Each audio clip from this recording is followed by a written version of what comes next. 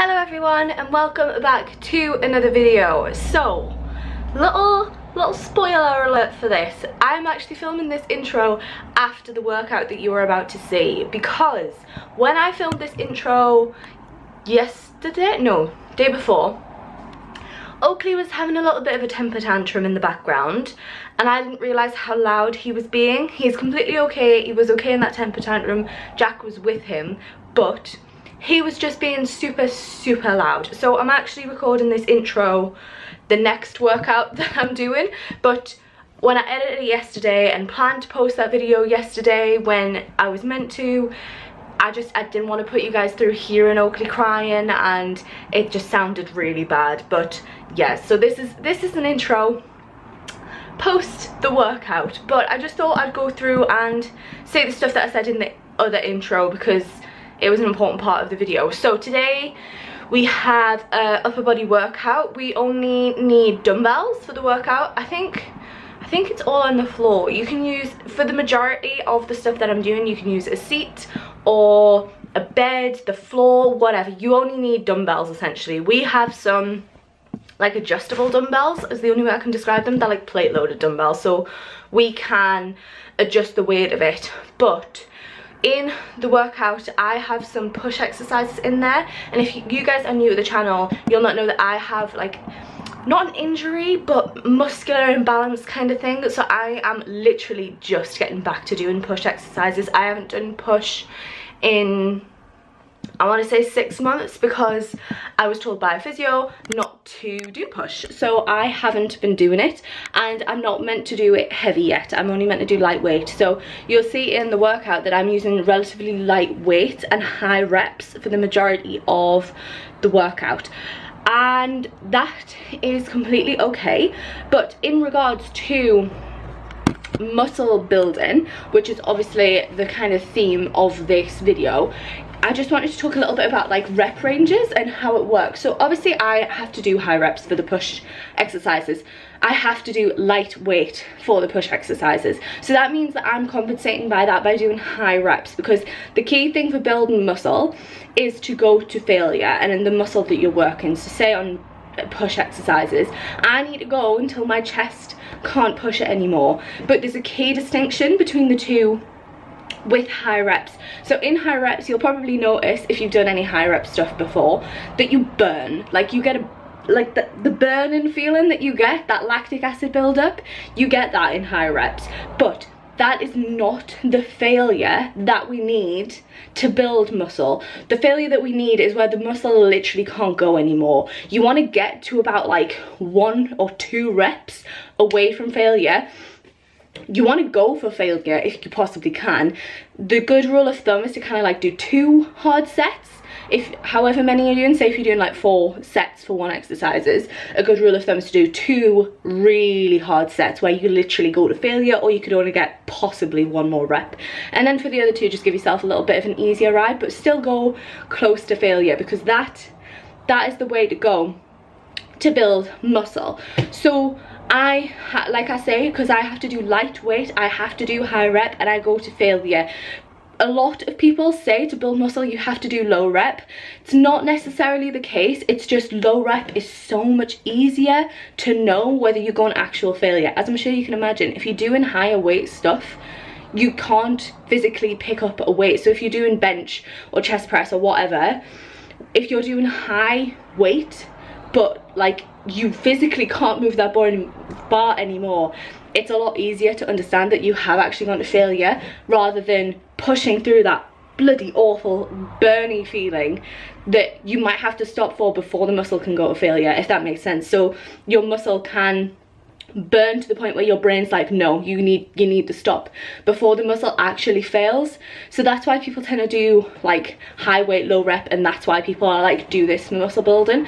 But it doesn't necessarily mean you have to. It's just, if you're going to do low weight high rep stuff, you have to make sure that you're actually going to failure, rather than stopping short of that but just because it burns more. I hope that makes sense. So yeah, that's kind of the gist of that for muscle building.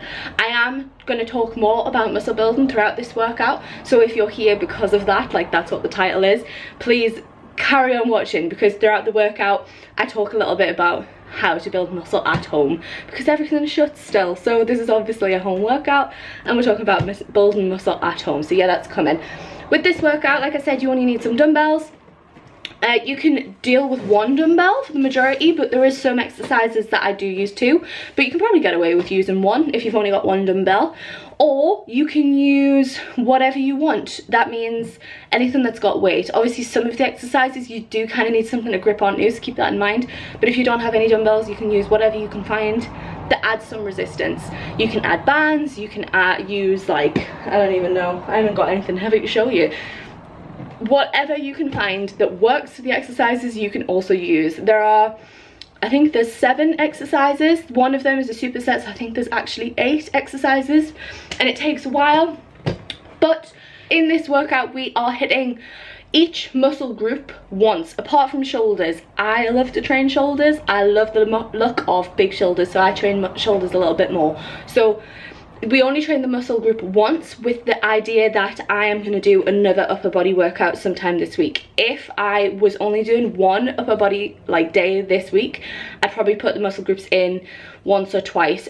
There is a little bit of like, if you guys know me, you'll know I'm into research, so there's a little bit of discrepancy. There was a new paper that came out last week actually talking about frequency, but all the papers that I've seen so far, apart from this one, says that the ideal amount to train a muscle group to put on muscle is 2 or 3 times. So I do upper body twice, lower body twice, so then I've hit the muscle groups twice that week. Obviously if you're going to do like a body part split, like chest one day, shoulders one day, arms another day, you're only going to hit that muscle group once, so it's not great for building muscle. It's all right, like if you're using the correct amount of intensity, you're probably going to put on a little bit of muscle, but it's not optimal. Like the best way to do it is to train the muscle groups 2 or 3 times a week, which is why I always put my clients and me on upper body, lower body splits, because it's just easier, it's quicker, and it's just best to hit the muscle 2 or 3 times a week. So yeah, that's it. I'm going to stop rambling now. We're going to get on with the workout. Hope you guys enjoy, and I shall talk to you in proper time after a few exercises. So yeah, see you soon.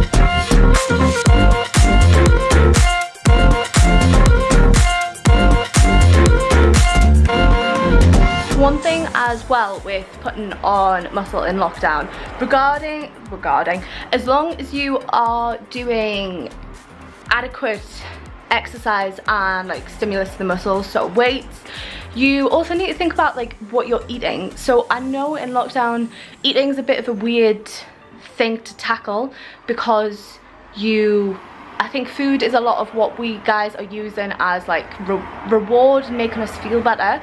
But if you are trying to put on muscle, you still need to be thinking about your protein intake. I know it's harder, but I'm sorry if it's loud, by the way, I've got the window open because it's too hot in here, but you need to make sure that you're still eating enough protein. A good way of making sure you're eating enough is a gram of protein per pound of body weight.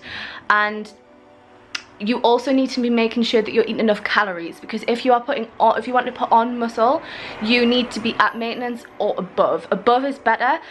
For males, it typically needs to be above maintenance. especially if you want to put on muscle, like quite a lot of it. Females, there's a bit of like contradiction in the literature, but females, the best thing to do is be on more than maintenance, but you could get away with maintenance, but your progress is going to be so much slower. So if you are wanting to put on muscle, make sure that you're eating enough food in lockdown, which I know like it's going to be best when we're in lockdown, because I think a lot of us are just eating and eating and eating. But yeah, you need to be making sure that you're eating enough food and also the right types of food. So obviously you can eat whatever you want, but just make sure that you've got that protein in there. Don't make sure that it's not all carbs or all fats. Just make sure that there's a high enough protein intake in there, otherwise the calories that you are eating aren't necessarily going to help with putting on muscle. You need to have some protein in there. So yeah, there's just keep that in mind, as well as doing the exercises and putting the right amount of effort in there.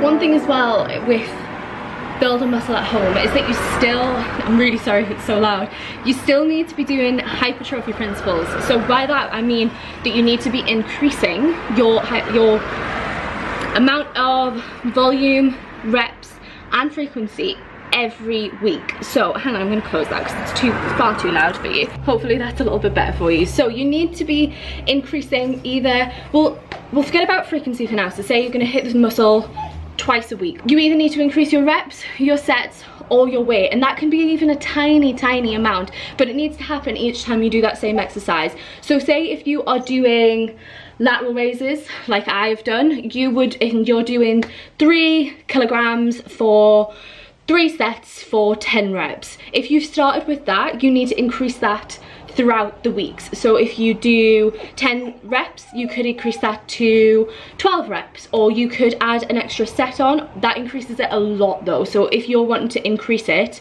just be careful with sets, because if you're going to increase sets, you end up doing like 6 sets like later weeks. So maybe forget about sets unless you've started with 2 sets and you want to increase your volume by quite a big amount. So I'd focus on reps and weight. So you could either increase that rep amount to 12 reps, or you could increase your weight to 4 kilograms rather than 3.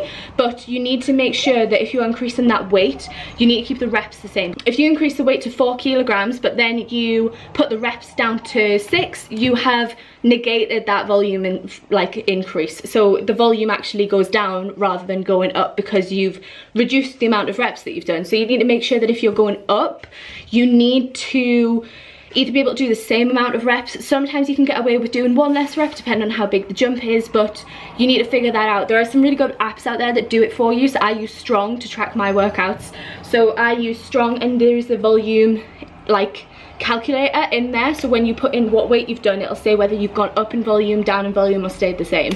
So you just need to figure it out or use a calculator to do that. One thing I forgot to say as well, it doesn't have to be like every set that you increase that volume. It can be just 1 set, and you'll see that in apps like Strong. It'll look at the exercise on a whole for volume increase rather than just like the set. So say if you, again the example of lateral raises, if you were doing like 3 kilos for 3 sets, 10 reps, if you just did 12 reps for 1 of those sets, that's still increasing your volume. Not a lot, but it's still increasing your volume, but every little counts. So just try and keep adding volume where you can.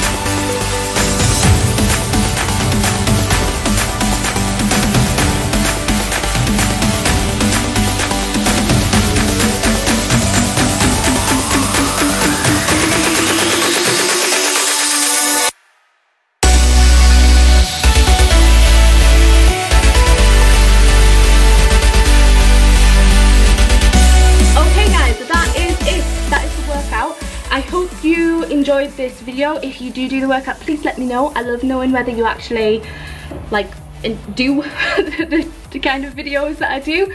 Please let me know. I hope you guys liked it. If you did like it though, please make sure to leave a like on the video, because it just really helps me out. It helps knowing what you guys like to see. If you want any other workout content or home kind of fitness stuff, please just let me know and I'm happy to do it. I just need ideas. So yeah, thank you for watching. Subscribe if you are new, and I shall see you in the next video, chickpeas. Bye.